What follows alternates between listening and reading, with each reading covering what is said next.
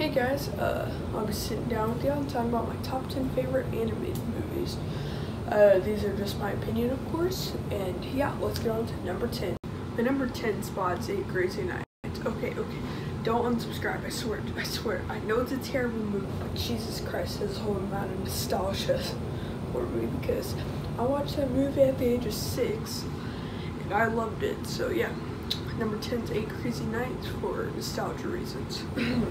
Number 9, Paranorman. Okay, this movie is amazing.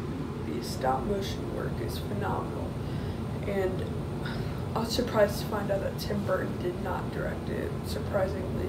Yeah, Paranorman is just a really good film, and yeah, it's just good, guys. Check it out. I can't find the words to describe it. The words to describe it's amazing. It's amazing. All right, number 8.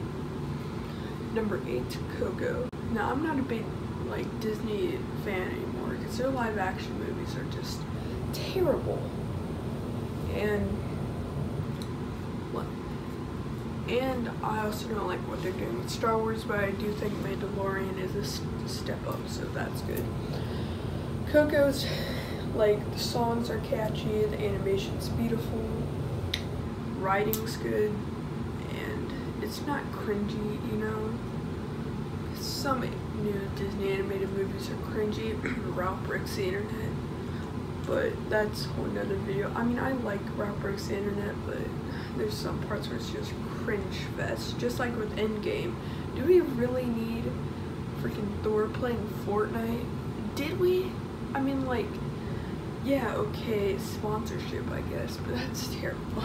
Anyways, number 7. Aladdin. Rest in peace, Robin Williams. You're the only good genie.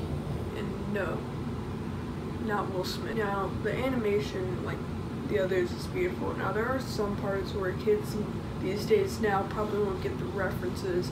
I got 50% of them, but, you know, research. But yeah, there's some references in this movie that kids might not get, so it doesn't really hold up that good. But it's from a filmmaking standpoint and just in general, it's a good movie. Alright, number 6, Batman Dark Knight Rises. Not the Christopher Nolan one, no. The animated one, based on the comic. Now, I haven't read the comic, but I've seen both part 1 and part 2 of this.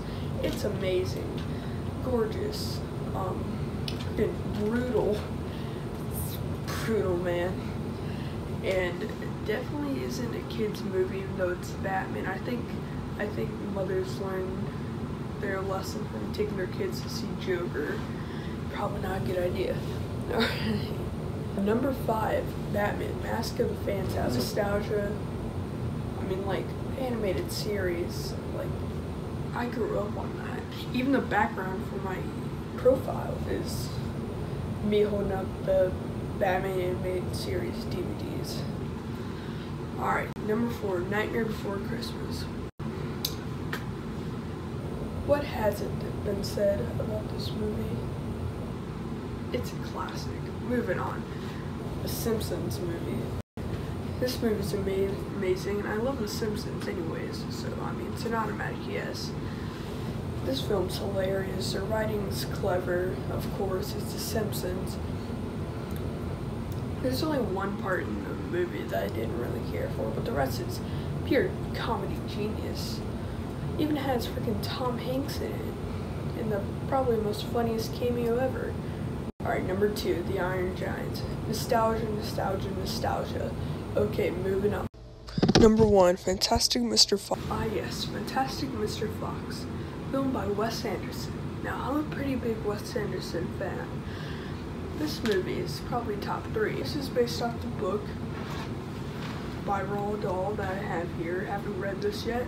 I'm gonna read it with my friend Bryce. This is beautiful. The writing, amazing. No cringy moments.